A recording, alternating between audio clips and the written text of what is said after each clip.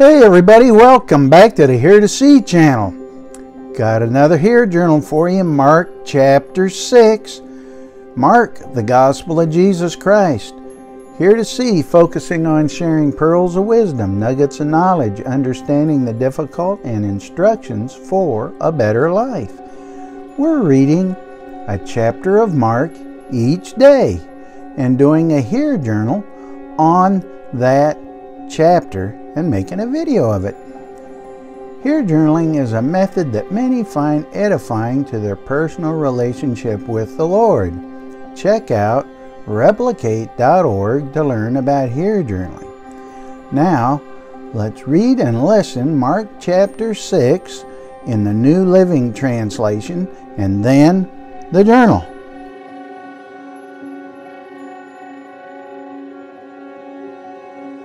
Chapter 6. Jesus rejected at Nazareth. Jesus left that part of the country and returned with his disciples to Nazareth, his hometown. The next Sabbath he began teaching in the synagogue, and many who heard him were amazed. They asked, "Where did he get all this wisdom and the power to perform such miracles?" Then they scoffed, "He's just a carpenter, the son of Mary, and the brother of James, Joseph, Judas, and Simon, and his sisters live right here among us." They were deeply offended and refused to believe in him. Then Jesus told them, "A prophet is honored everywhere except in his own hometown and among his relatives and his own family." And because of their unbelief, he couldn't do any miracles among them except to place his hands on a few sick people and heal them. And he was amazed at their unbelief. Jesus sends out the 12 disciples. Then Jesus went from village to village, teaching the people.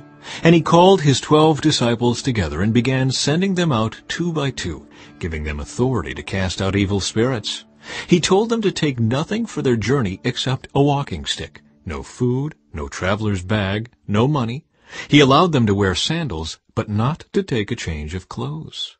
"Wherever you go," he said, "stay in the same house until you leave town.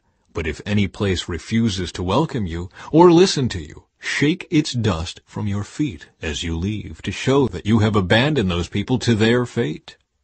So the disciples went out, telling everyone they met to repent of their sins and turn to God. And they cast out many demons and healed many sick people, anointing them with olive oil. The death of John the Baptist. Herod Antipas the king soon heard about Jesus because everyone was talking about him.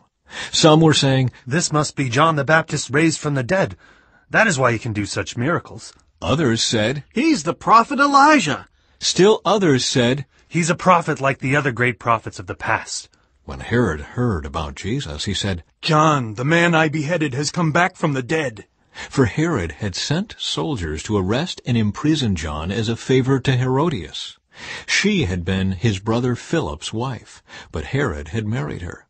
John had been telling Herod, "It is against God's law for you to marry your brother's wife." So Herodias bore a grudge against John and wanted to kill him. But without Herod's approval, she was powerless. For Herod respected John, and knowing that he was a good and holy man, he protected him. Herod was greatly disturbed whenever he talked with John, but even so he liked to listen to him.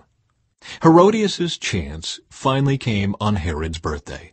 He gave a party for his high government officials, army officers, and the leading citizens of Galilee. Then his daughter, also named Herodias, came in and performed a dance that greatly pleased Herod and his guests. "Ask me for anything you like," the king said to the girl, "and I will give it to you." He even vowed, "I will give you whatever you ask, up to half my kingdom." She went out and asked her mother. "What should I ask for?" Her mother told her. "Ask for the head of John the Baptist." So the girl hurried back to the king and told him, "I want the head of John the Baptist right now, on a tray." Then the king deeply regretted what he had said, but because of the vows he had made in front of his guests, he couldn't refuse her. So he immediately sent an executioner to the prison to cut off John's head and bring it to him. The soldier beheaded John in the prison, brought his head on a tray, and gave it to the girl, who took it to her mother. When John's disciples heard what had happened, they came to get his body and buried it in a tomb. Jesus feeds 5,000. The apostles returned to Jesus from their ministry tour and told him all they had done and taught. Then Jesus said, "Let's go off by ourselves to a quiet place and rest a while."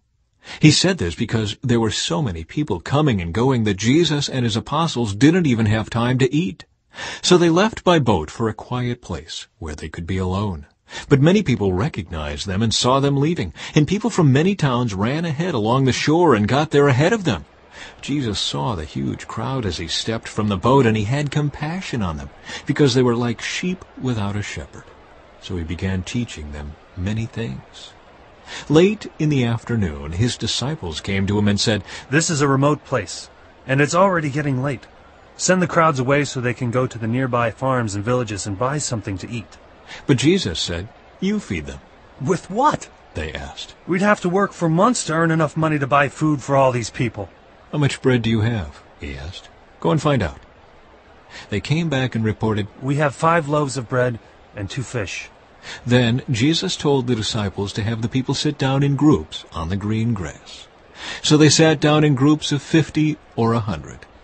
Jesus took the 5 loaves and 2 fish, looked up toward heaven, and blessed them. Then, breaking the loaves into pieces, he kept giving the bread to the disciples so they could distribute it to the people. He also divided the fish for everyone to share. They all ate as much as they wanted. And afterward, the disciples picked up 12 baskets of leftover bread and fish. A total of 5,000 men and their families were fed from those loaves. Jesus walks on water. Immediately after this, Jesus insisted that his disciples get back into the boat and head across the lake to Bethsaida, while he sent the people home. After telling everyone goodbye, he went up into the hills by himself to pray.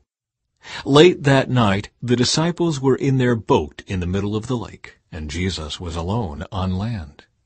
He saw that they were in serious trouble, rowing hard and struggling against the wind and waves. About 3 o'clock in the morning, Jesus came toward them, walking on the water.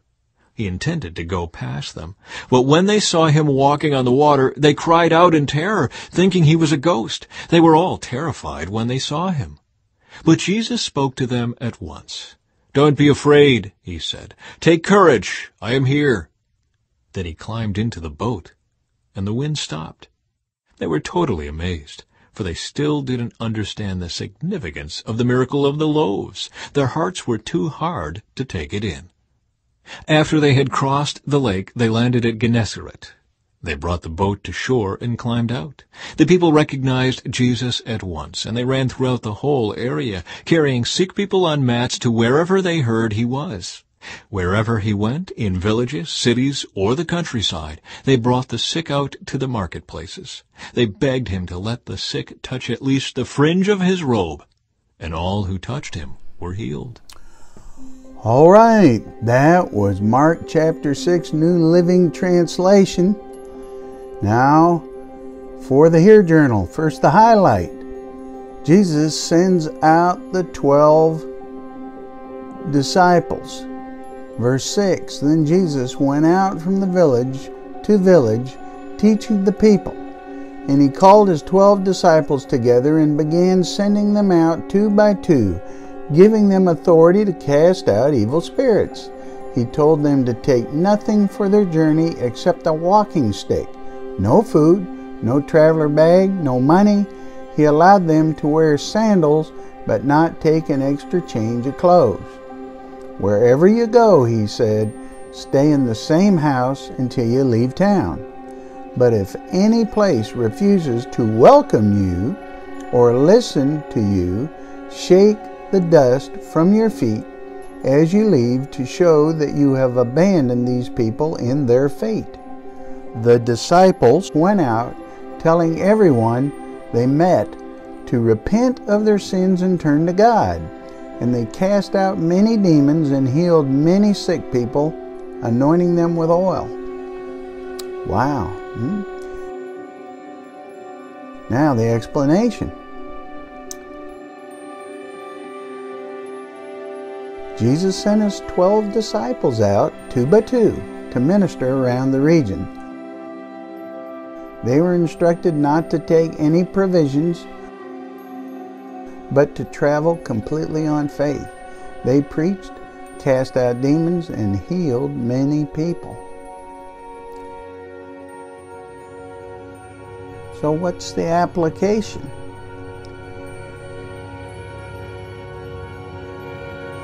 God has anointed us. We must abide in the Holy Spirit and walk in faith daily, following His guidance and provision. We must walk in the faith of the disciples that went into the unknown prepared only with their faith. The devil, our enemy, would have us believe we aren't ready. But we must follow the Holy Spirit and not be drawn away by our fleshly understanding. My response: Lord, help me to be all that I can be in you. Lead me not to temptation, but your will be completed in my life for your glory. And how about you? Are you picking up your cross daily? Are you ready? But now you try it. Try here journaling yourself. Don't be discouraged. Jesus is not going to let you down.